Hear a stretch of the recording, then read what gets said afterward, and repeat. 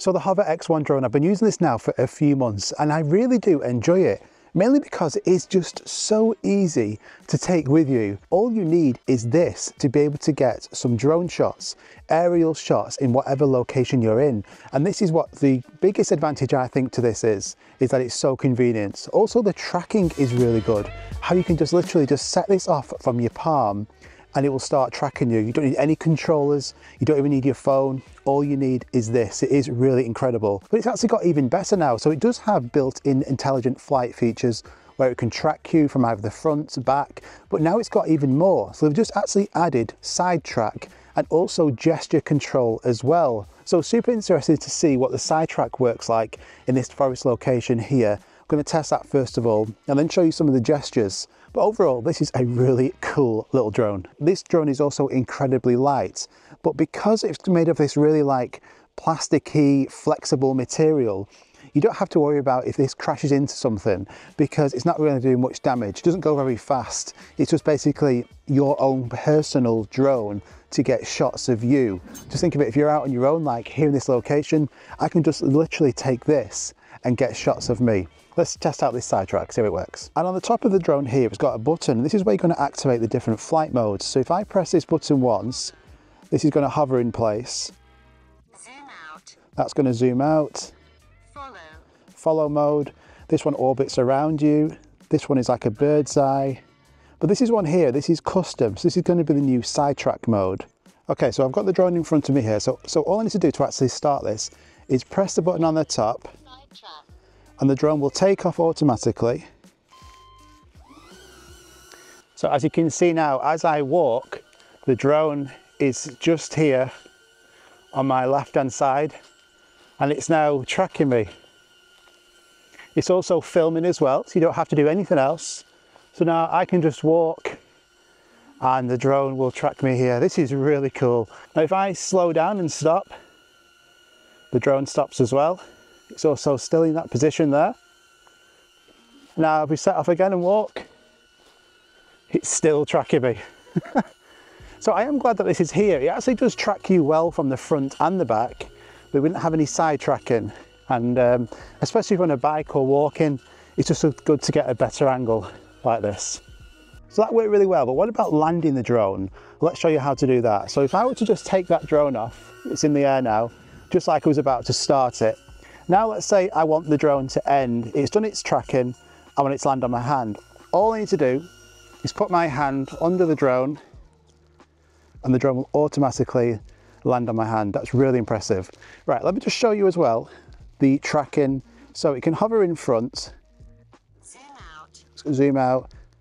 Follow. But let's try the follow mode. So again, I'm just going to actually take it off from my hand.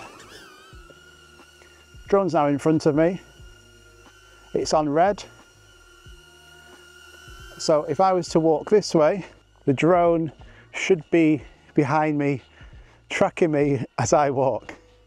See what I mean? It is super easy to get these shots.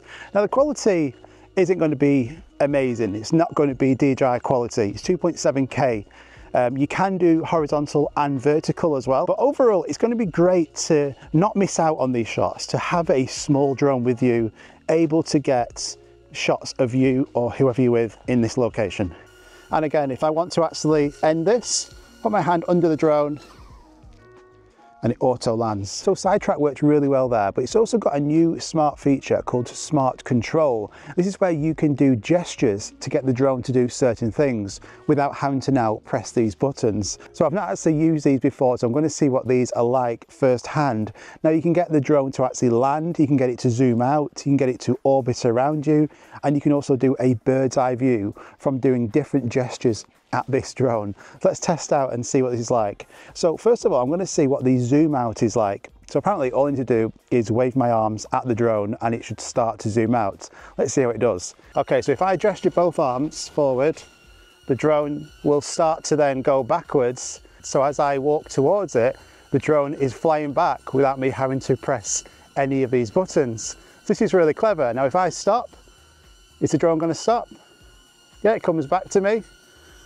And it's going to keep going backwards. So if I was to turn as well, it's now just following me Let's just see.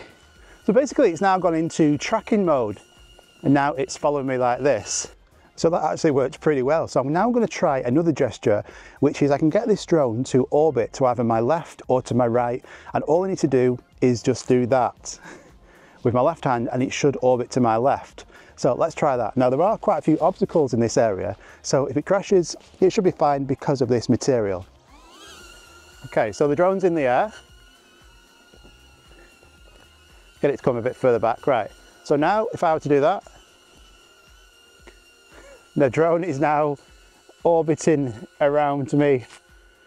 I'll tell you what, it is clever because there was no lag there. It literally did that straight away and now it's orbiting around me. So just imagine I'm in like a really nice location, you're now getting this orbit shot. Okay, so that worked really well. Now the last one is actually bird's eye. So all I need to do for this is raise both arms in the air and the drone will now indicate a bird's eye shot and it should now actually fly above me and get a shot above the ground I'm in. So that works really well. So it's just directly above me. So it's done that shot. Now it's coming back down to land. So now all I need to do is put my arm out and it should land on my hand, and it has done. And then if I wanted to say that was it, that was the end of the filming, all I need to do is power off and then fold it up, put it in my pocket, and done. So it is really convenient. This is why I actually do enjoy using it, especially for the tracking. Considering you don't actually need a phone with you, you can actually control this with your phone, but the easiest thing to do with this is literally just go to any location, turn it on, unfold it, hit the tracking button and it will automatically track you. You don't have to do anything else. It's super easy to use. I am also really eager to see what any future versions of this would be like. A Hover X2 with a 4K camera, that would be really good. Slightly better battery life. There is a lot of potential with this drone. It's a lot of fun. I do recommend it. Now, as I said, the video quality is not going to be as good as DJI, but it's not competing with DJI. It's its own niche product. It's a drone that you can just take with you, open it up, get the shots in your location, fold it away, put it in your pocket, and done. And that's what I think is really great about this. So I hope you enjoyed this video. If you did, just hit that like button, subscribe if you're new around here because I've got loads of content coming really soon. Let me know what you think about the Hover X1 and I'll see you guys on the next one. Bye bye.